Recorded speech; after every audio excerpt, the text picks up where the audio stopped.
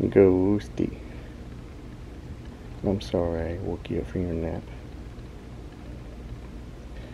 So I just want to talk more about Ghosty. I appreciate the great response that I got from Ghosty's 19th birthday video.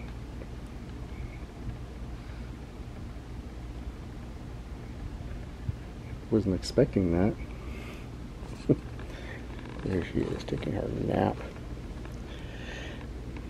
Funny thing about her naps, when we got Ghost and Goblin, when they were 4 weeks old, kittens, they have a lot of energy and they take a lot of naps. But we noticed they would always have their naps at 4 p.m. and then 7 p.m. So we just laughed about that, and that just became a thing.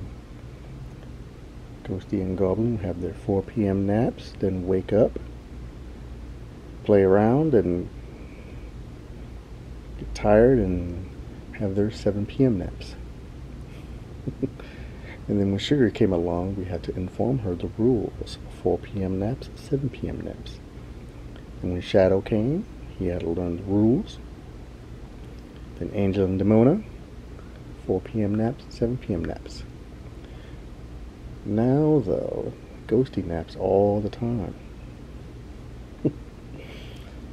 And then when we got Lilith and Boudica, yeah, there's no more 4 p.m. naps, 7 p.m. naps. Everyone just kind of naps whenever. And then when we had Knuckles, man, they were really on his schedule. He had his poop schedule. He would go to the litter box, and that was a sign that everyone else had to go to the litter box too. It was nuts.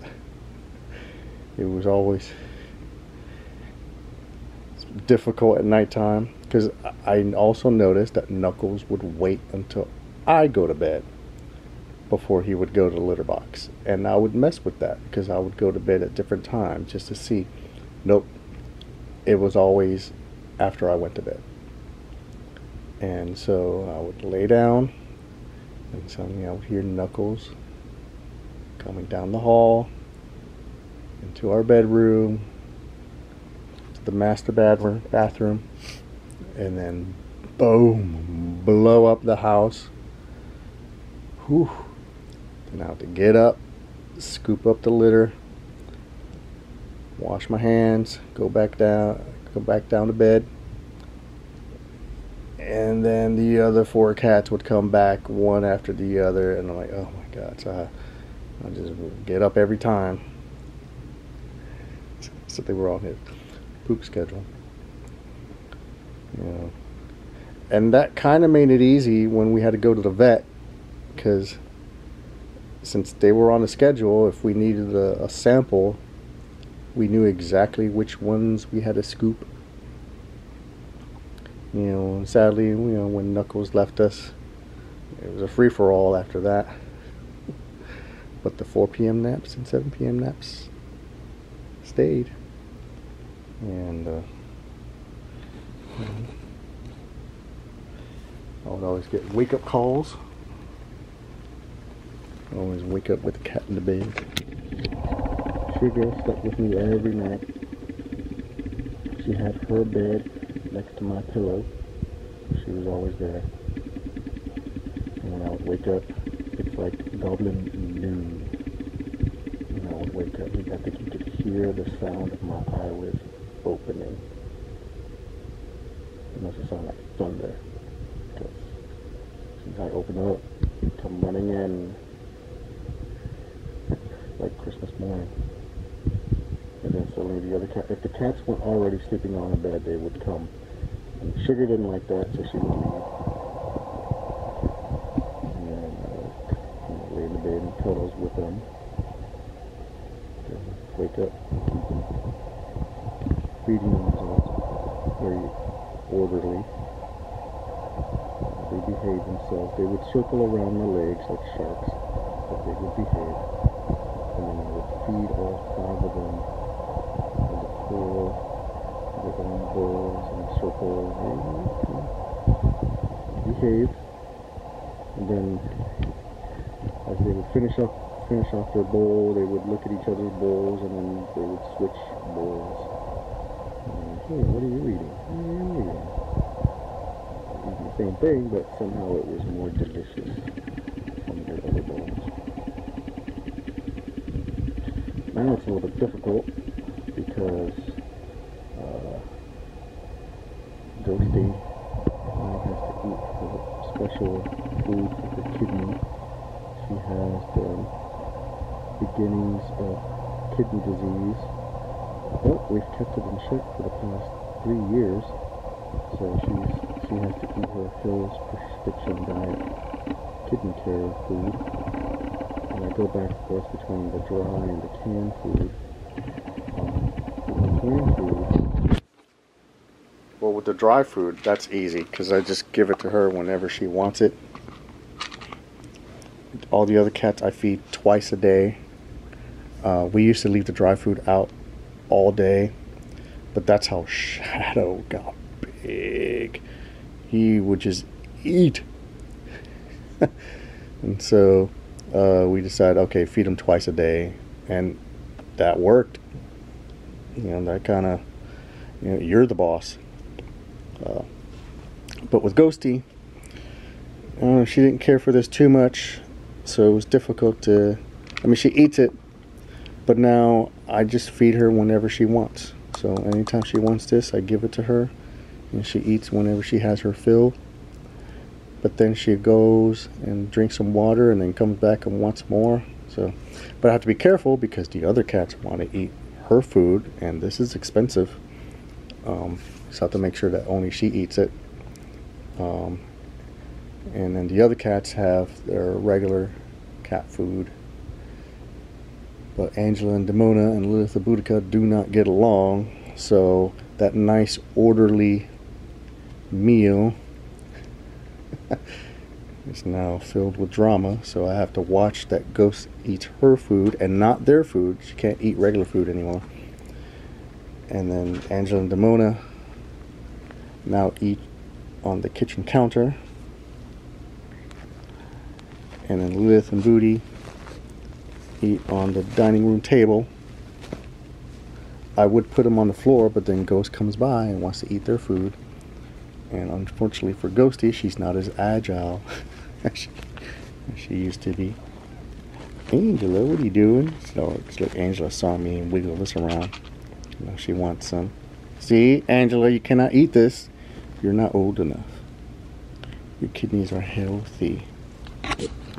Angela, your kidneys are healthy. You can't eat this kidney food. Plus, you're all chunker. You're a chunky girl. And Ghosty is petite. Ghosty used to be the chunker one, but now she's petite. Now with Ghosty, at her age, I don't know, she was always chunky, so she, at our old house, she was able to jump on the kitchen counter. This house, the counter is a little bit higher, so she, I think maybe she jumped once, and I think she fell down, and I think because of that she did not like jumping up on that counter anymore. You know, she would climb our cat tree and everything, but she did not like jumping on the counter. And Goblin Knuckles would not jump on the counter. It was too high. He would do parkour, jump on the dresser, then the table, and then jump onto the counter. Goblin and Sugar would jump on the counter. Shadow could not. He's too big and fat. But surprisingly, he did it once or twice. That shocked us because suddenly he was on the counter. And then we saw him jump once, but then he wouldn't do it too often. And then Ghosty just wouldn't. And then now Ghosty really can't jump anymore, so she climbs onto the couch. We even got little steps for her, so she walks up the steps, sits on her spot. And she'll jump down on the couch. It's not that big a jump, but they say she has arthritis too. So whatever makes it easy for her will do.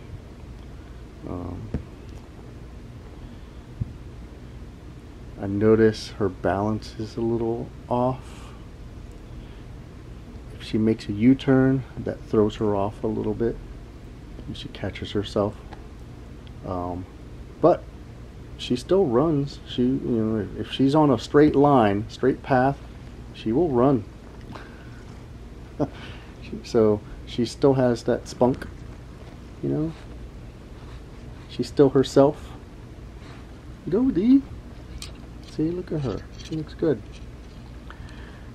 I do think she's deaf because her ears don't respond to, you know, sound.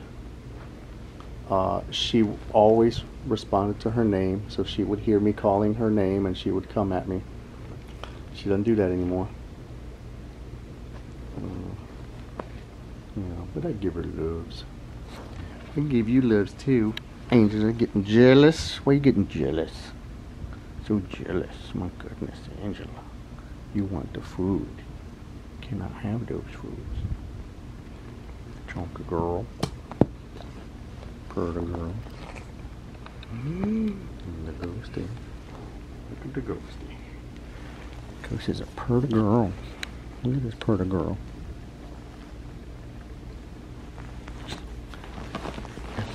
Go see.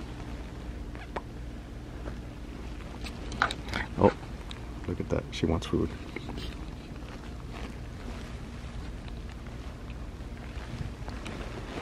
Cat's getting wild here. Look at this.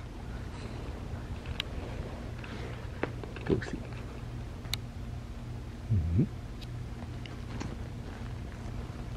Good.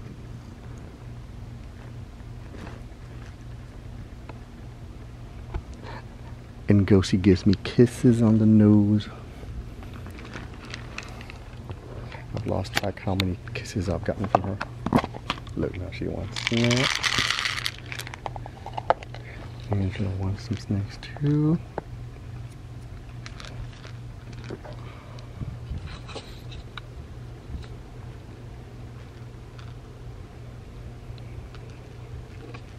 So there's the Ghosty.